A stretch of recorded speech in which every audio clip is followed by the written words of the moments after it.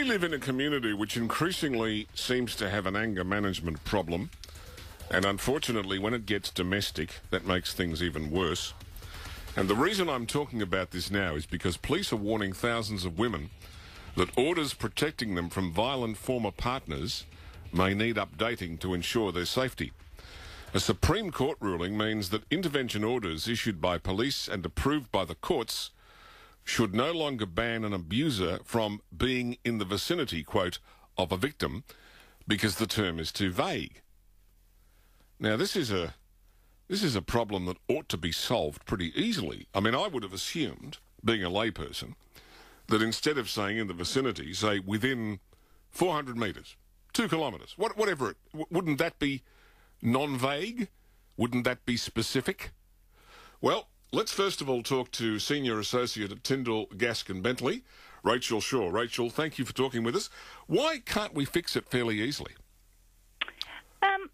Well, Leon, in intervention orders, usually I'm looking at some files I have right now. Yeah. Most of my files, there's at least 16 that I see orders that are usually placed upon somebody who is subject to an intervention order. So any of the orders which had in the vicinity in them would have also been accompanied by, as I said, up to 16 other orders, which would have included things like the person must not threaten or harass, can't follow the person, can't contact or communicate. So I'm not seeing the vicinity issue necessarily practically being a problem. But of course people are entitled, if they are concerned, to go to the court, and I know the police have indicated that they will assist them in getting something more concrete than vicinity, because I agree that is an ambiguous term. Well, as we understand it, and it's widely published in the media today, that police officers dealing with old orders have been instructed not to make arrests based on breaches of in the vicinity clauses and instead look for ways to prove a breach of another clause. Yes, and I would have thought when you've got 16 clauses that there would be plenty of options to arrest someone for breaching an order. If, for example, I suspect that if someone has called the police because a defendant or the former partner has been in their vicinity, then obviously they've felt intimidated. And that is a common order that's made, that someone cannot intimidate someone. So if someone was to call the police and say, yes, he's in my vicinity and I'm intimidated, then that would immediately be grounds for the police to use to arrest the person. All right. Stay on the line. Let's talk with the officer in charge of family and domestic violence. This is a person who probably has a job not many would want, but somebody's got to do it. It's Detective Superintendent Joanne Shanahan. Joanne, thanks for joining us today. Can you put your perspective on this? Certainly. Look, I think what Rachel has already discussed is still quite valid, but it's a reminder for people that they are still protected. So for protected persons named in the order, they are still protected. This is, as Rachel said, this is one of those clauses or one of those conditions on the order.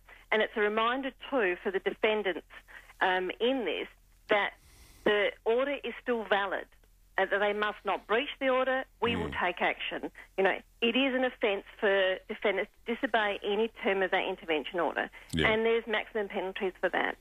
So, you know, we want to make sure that people are aware. I don't want to alarm and create any hysteria out there, but it is important that people are aware that one part of that clause in the order has been brought up in the Supreme Court recently, and we are working with victims in relation to this. All right. Now, while I've got you there, approximately how many intervention orders do we have in this state, do you know?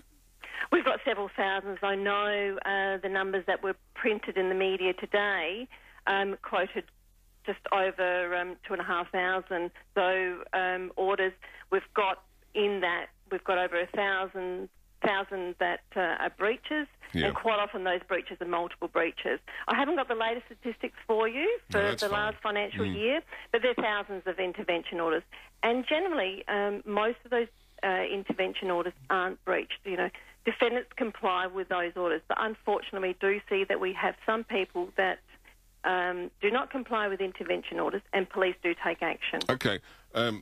Superintendent, the other question is, and this is something that's been put up by a couple of listeners, is there a situation sometimes where a person has gone out, a potential victim, to get an intervention order because they want to be safe, and then they've contacted the person from which they are not allowed to have contact because they shouldn't be harassed or feel intimidated? Does that create a complication? Oh, certainly. I mean, the order is there for both parties to abide by. Yeah. So it's important for the protected person to abide by those orders and also the defendant. Yeah. So, again, if you've got an intervention order against somebody, the silliest thing you can do is actually make some effort to contact them. Yes, absolutely. Yeah. And the police officers that take the order do provide a lot of information on intervention orders. We've got the SAPOL page, the internet page. Yeah. If any member of the public wants to go to that SAPOL page, we've got information about the warning that we are giving people in relation to the latest Supreme Court judgment. Yeah. And also there's a whole booklet on information about intervention orders which spells out every single aspect of it. Yeah. You know, what to do, if there's a breach, what to do, who to call, All right. etc. It's all there for people, and they can get that from a police station as well if they need to. Joanne, one final question, and I'll ask the same thing from Rachael shortly, but from your point of view, what are the general grounds from which an intervention order would be appropriate in your judgment? Well, generally the grounds that we have is, like you mentioned earlier, about within so many metres of some sort of boundary. Absolutely. Yeah. And from October the 2nd, we worked with the courts, and we do have that on the order. It's the ones before that date that may have in the vicinity of. And importantly, lots of other pieces of legislation use that terminology as well, in the vicinity of. So, but we do have things like not assault, threaten, harass or intimidate the protected person. So if there is someone, in the old terms, who might have in the vicinity of their home address, if they're outside, they could be deemed to be harassing and intimidating the person. Yeah. Quite often there's a term there to follow or keep the protected person under surveillance. Yeah. If they're outside or in the vicinity of their workplace, we could say that they may be doing that as well. They can't communicate with that person, and we include communication to be phone, SMS, email, Facebook, Skype, everything. Damaging property, enter certain locations, don't go into education facilities. So it's very broad, the conditions that we do put on. So that's why that one terminology is in the vicinity of. We've got lots of other safeguards there in the order. Joanne Shanahan, thank you. That's the Detective Superintendent in charge of the Family and Domestic Services at SAPOL. Rachael Shaw, generally speaking, how hard is it for somebody to get an intervention order? What are the criteria upon which someone like yourself would say, that's what you need here?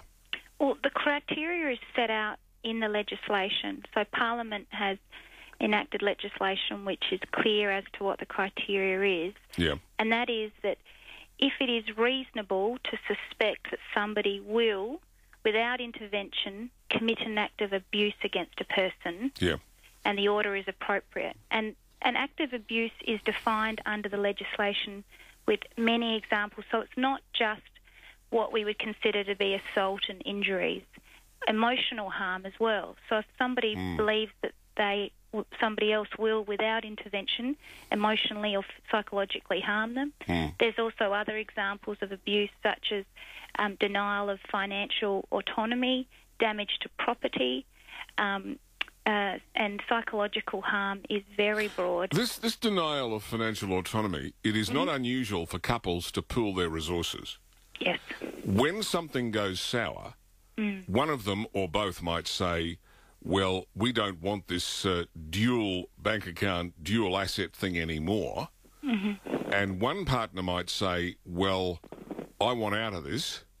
And the other one might say, well, I'd like that too, but it's going to be a little bit hard.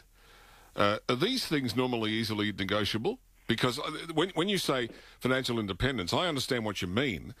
But sometimes, you know, when you're in love and you're romantic with somebody and you do things, and then when it gets sour, you think differently about everything, don't you?